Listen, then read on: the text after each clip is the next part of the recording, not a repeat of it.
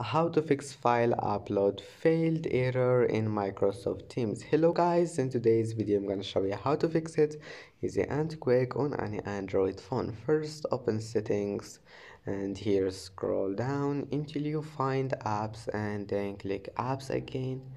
And once you're here, just type Teams and you will find it.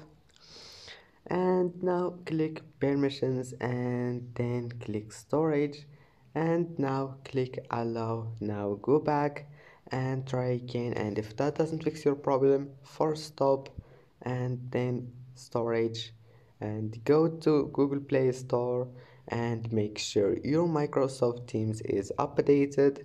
Now go back and try again, and I hope that can fix your problem. And that's it for today's video. Please don't forget to like and to subscribe, and thank you for watching this video until the end, and see you in the next video.